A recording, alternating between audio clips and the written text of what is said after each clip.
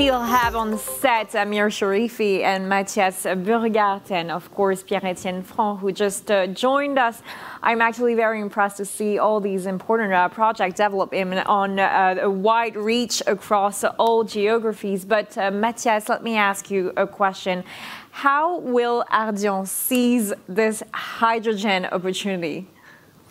First of all, as you see, we are very fortunate to have so those companies, or all of those companies which are so dynamic and already quite advanced in their hydrogen projects.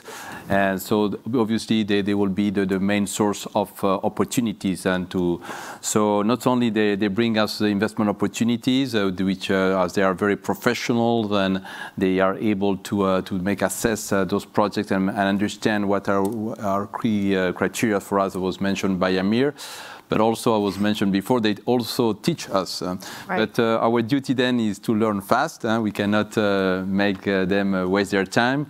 And for that, it's very important that we have a dedicated task force, as I mentioned before, and to bring the experts such as Fabio in our team, in order we speak the same language and that we are more efficient, and that, above all, we are able to bring the most cost-efficient, cost of capital investors to finance the project. Cost of capital will be a key driver of the cost of hydrogen. And this dedicated task force is led by Amir, Sharifi.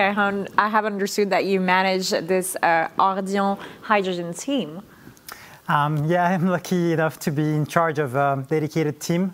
7 people who are across Europe and Americas are dedicated to this topic, and it's really thrilling to see a number of projects. And we've been taught as well by an operating partner that you have seen before, Fabio. He has trained us a lot about the industry, so we've learned a lot on the way.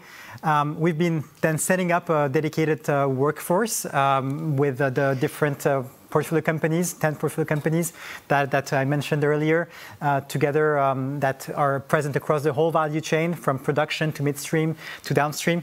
So with this, we can have a global view. Maybe what we can also say is that what we have heard along the summit is that regulation and trade will be a key element of this play. And on our side, we are currently applying to become member of the Hydrogen Council and of the Hydrogen Europe. So this will greatly benefit our network and understanding of the policy environment. So we will work, I think, hand in hand with our portfolio companies, with industrial partners, to be involved, I would say, in all the countries where we will want to invest.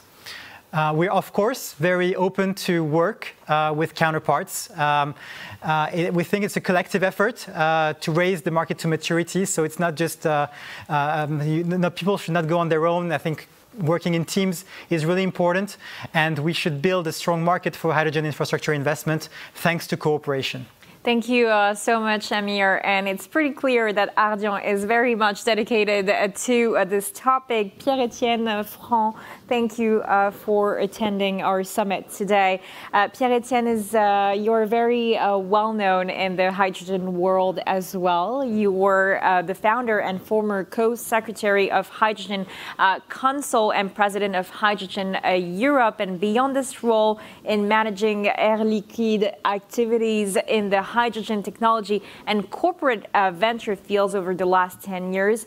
Pierre-Etienne, can you tell us how and why, after 25 years of working on hydrogen at Air Liquide, you decided to make a big change in your career? So I didn't work 25 years in hydrogen, but 25 years in Air Liquide, yes, and it's true that progressively, with the time, over the last 10 years, even though the portfolio I was managing was broader than hydrogen, I spent more and more of my time in hydrogen, and I became more addicted to hydrogen than to Air Liquide.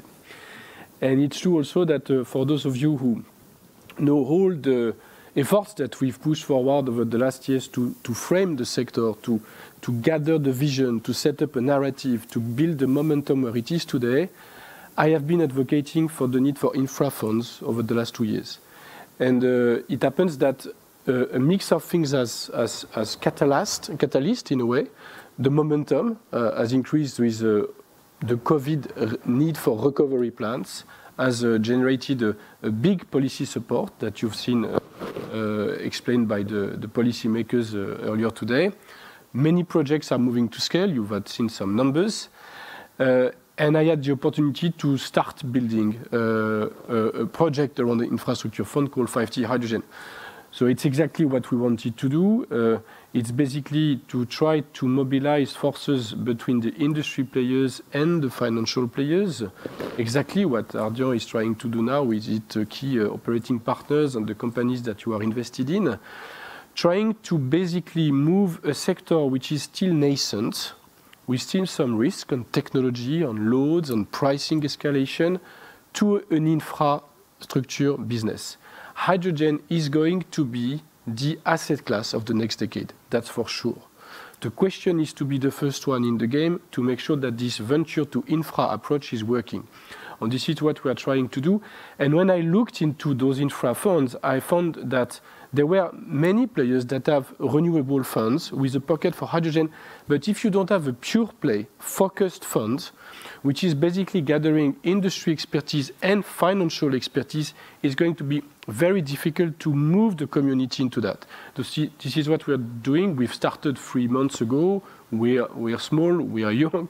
We are very lucky to get some support, initial support from from industrial players from the US, 300 million worth of early support. But we will need more.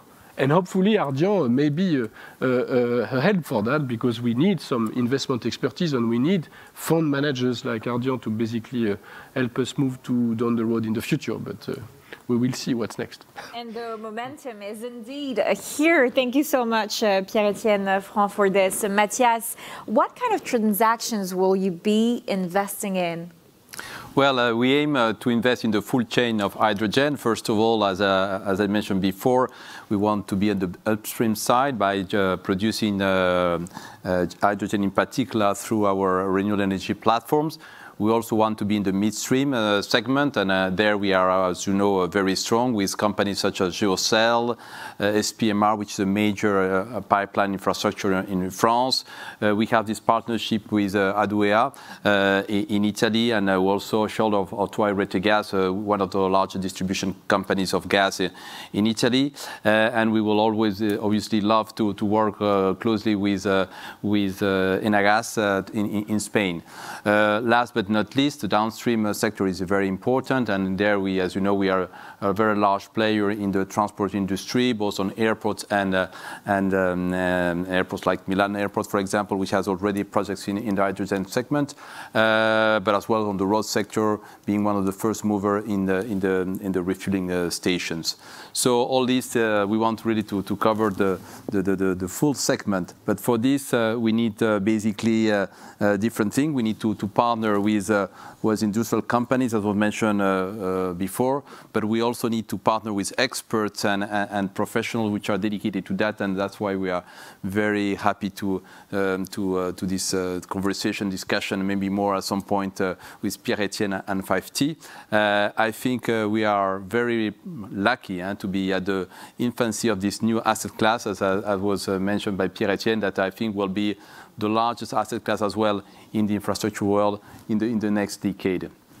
That's true that you have a common vision. We're starting a discussion. It's the beginning of a romance. I can tell from both of your answers that you do have a common vision on that.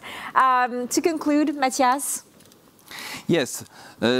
To conclude, we believe that there is plenty of quality projects with great professionals fully dedicated to this industry, and that we to be really at the beginning and the first movers of this hydrogen world, which is just starting, but that will be really big.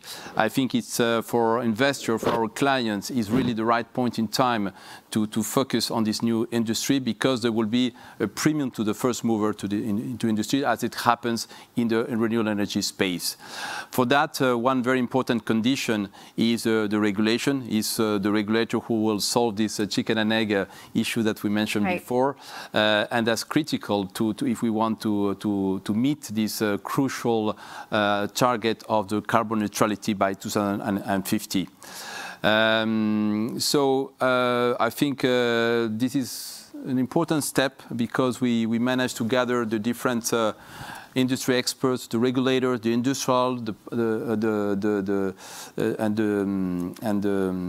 industrials, yes, to show our clients that this is happening, this is now, and that they need to consider very seriously this asset class, because again, in a few years it will be too late, and there will be a clear premium to the one who have moved first.